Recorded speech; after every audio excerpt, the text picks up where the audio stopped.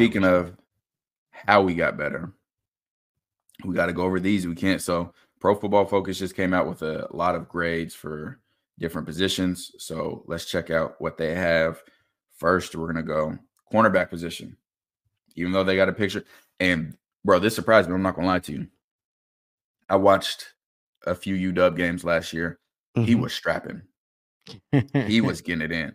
They got him ranked number 7, and they got Preston Hodge all the way at number 1. Because when I saw this graphic at first, I thought, oh, he's number 1. Yeah, I saw he was getting it in. But no, Preston Hodge is all the way at number 1. Now, I am trying desperately. I did get some All-22 film.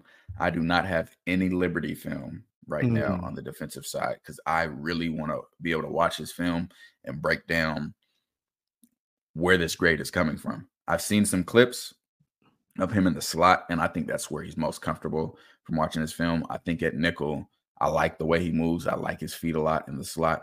So I think that's where he's most comfortable. But I have to get film. Like I'm salivating to try to get some film on him so I can see where this ranking's coming from. That's wild because, I mean, you look at this ranking and you think you got Travis Hunter and McCain.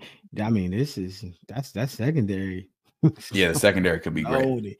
It's going to be loaded, especially you say Big 12, really that passing conference. So, and I got a video coming up soon, but don't sleep on Miles Slusher. I like him a lot. So, yeah, the secondary is going to be loaded. So we got Preston Hodge right here as the number 1 ranked transfer corner. Then we jump to a position of need, linebacker.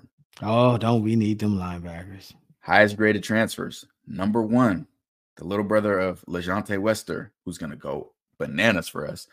Jalen Wester, the number 1 graded linebacker transfer from Pro Football Focus. That's really big. And I got the film on him. So got film breakdown on him today that we're going to get through. And I like him a lot. He's undersized, but that doesn't matter for the defense that we have. Okay. And I think the defense that we have coming in with Robert Livingston, he's going to be perfect for it. He's going to be a utility guy, Swiss Army knife, interchangeable. You're going to be able to put him a lot of places, and he's going to make plays. He's great against the run, understands how to fit gaps, understands leverage, and he can go get that quarterback too. So, okay. He got that little pass rush on him. That's good too. That's he does. Really so good. This was really exciting to see. He's a missile. I like him. Next, highest graded transfer interior offensive lineman. Once again, number 3, Justin Mayers. So we have the number 1 corner, number 1 linebacker, number 3 interior offensive lineman. I think we're doing pretty good, man. I think we're doing pretty good. We're excited to see him. We actually have some clips of him from some of the Well-Off Media and Reach the People videos of them working out right now during spring workouts. And I like what I'm seeing from him. I like what I'm seeing from him from sure. Well, that's exciting because, I always say, man, we got to get these trenches built because that's what's going to matter when we get into the college football playoffs. Them trenches, man. The offensive line, defensive line, staying healthy, getting after it. We get that, keep Shedeur upright and get that running game rolling. So don't worry, I got some trench guy video for you. I got some trench guy video for you. Don't you worry. Then next, highest graded transfer edge rushers. At number 3, we got BJ Green. And I've had a lot of people in the comments saying that, he's penciled in as a starter, like he's guaranteed to start. And I haven't been able to see much film from him, but stats don't pencil him in if you just look at the stats. However, cornerback, and I'd say D-line and even safety sometimes are the positions that you cannot rely on stats to judge how a player plays. A cornerback can be completely locked down coverage, and if they don't throw the ball his way, it doesn't matter. That's right. Like it's not going to show up. D-line, Aaron Donald. People always argue, he shouldn't. A D tackle can't be, player of the year or MVP. Look at his stats; he doesn't have enough sacks. The intricacies of how D linemen work and what the responsibilities are don't always show up on the stat sheet. I talk about it all the time. You can make a play without making the play.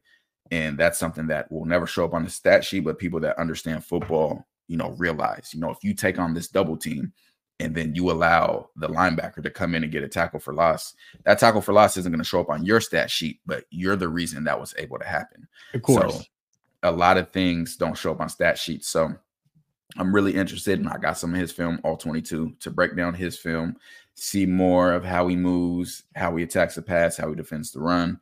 How we expect to see him be using that new defense that we bringing in, right? Exactly. So will he be the Trey Hendrickson? That's the question. I mean, from what we've seen, man, we got a lot of guys that may be able to plug in there. And back to penciling him in as a starter. In college football, it doesn't matter who starts at D lineman, because it's more of a, D line by committee. They do platoon subs, which is they're going to end up subbing 4 guys at once. And you see it all the time in college football. We saw it against Stanford when we kept getting those penalties for too many people on the field because we were trying to sub in 4 new D linemen and sub 4 off. So who starts at D line doesn't matter as much as who plays and plays effectively. But really glad to see him on this list for sure. Yeah, he's going to do some wonderful things, man. Like I said, on the trenches, we need that pass rush this year. We need to get out to these quarterbacks. We need to bring some havoc, and I get what you're saying about the platoon subs, because offenses move so fast. So you want to keep your defense linemen as fresh as possible. Absolutely. You got to, especially when you got edge rushers and you're playing in a high tempo. You want those guys that are fresh. You want to be able to get in there, get after the quarterback, all that. No, you need to fight through it.